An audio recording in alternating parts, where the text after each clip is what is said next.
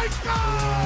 They score! Welcome to God's Playbook with your host, Father Rico Passero. Lock at the 20, 10, 5, touchdown! Touchdown! Let's play ball. Mary, Martha, and Lazarus, three of Jesus' best friends we celebrate today. Welcome back to God's Playbook, friends.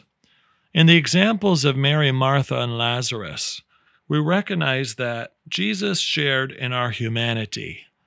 Friendship is so important to us as humans, and it was important to Jesus as well. Lazarus and his sisters, Mary and Martha, were like an extended family to Jesus. They loved spending time together. They loved to welcome Jesus into their home. But also, it is at the tomb of Lazarus that we see that Jesus wept and experienced true human sorrow. Sorrow for sin and death, because indeed this is not what God intended when he created the Garden of Eden. But it is because of his gift of free will that Adam and Eve fell into sin, and so death and sin entered the world.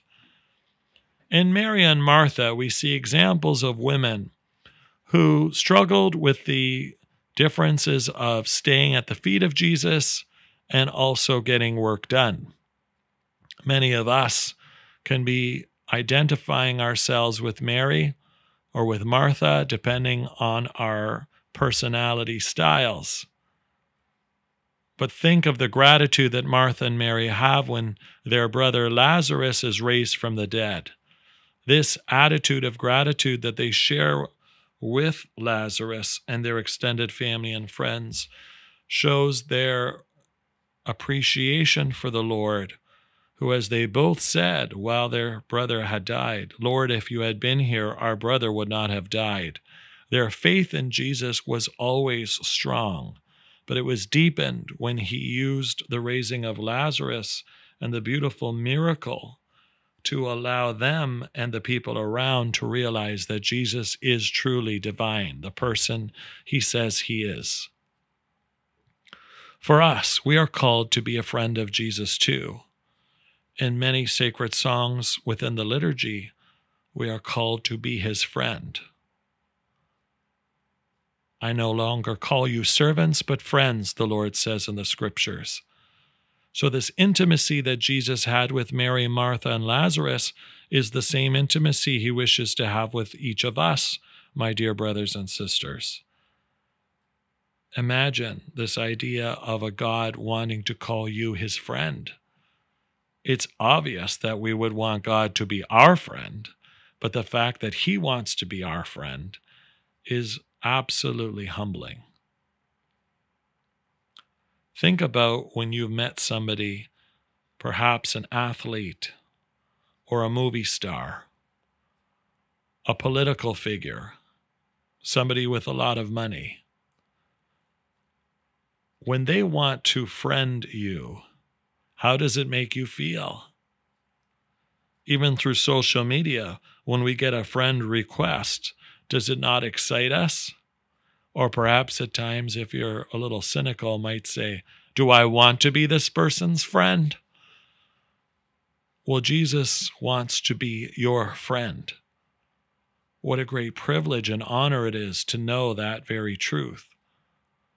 Why would Jesus want to be my friend? For Lazarus and Mary and Martha, I'm sure their humility also asked that same question.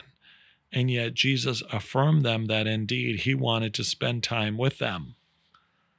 Jesus calls us to spend time with him every day in prayer and every time we enter a church, whether it be for Mass or just for private prayer.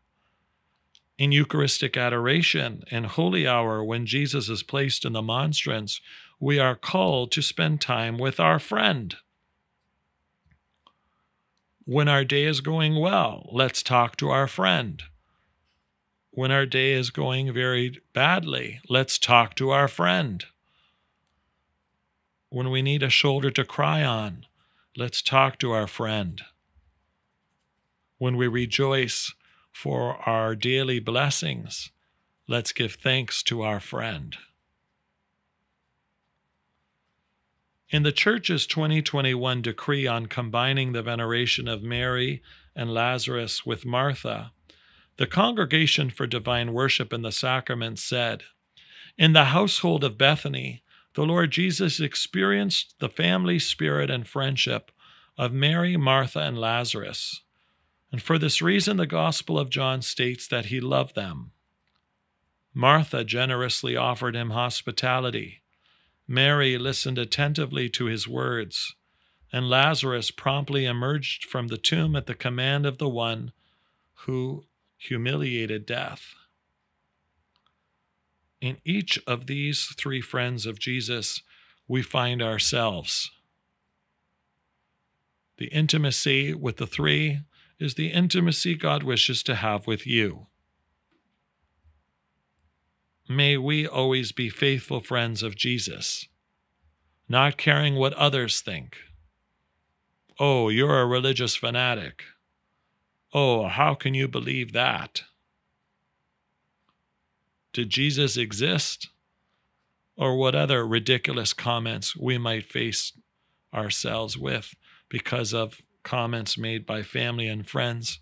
At times we may be shy or not a faithful friend of Jesus. Yet Mary, Martha, and Lazarus didn't care what others thought. They knew who Jesus was. May we know who Jesus is and use our relationship with Jesus as our best friend, not just a friend, but our truly best friend. For Jesus is there when the going gets tough. He helps us carry our crosses. He celebrates our joys and is the very reason for our existence. May we indeed live as a friend of Christ, just as our friends today, the patron of today, Mary, Martha, and Lazarus, live their lives. Mary, Martha, and Lazarus, pray for us. How can we deepen our friendship with Jesus, friends? Let's look for ways and follow through with them. For God's Playbook, I'm Father Rico. God loves you, and so do I. If you like what you hear, please consider supporting us using any of our affiliate links in the description below via Buzzsprout, Ko-Fi, or GoFundMe. Thanks, and God bless.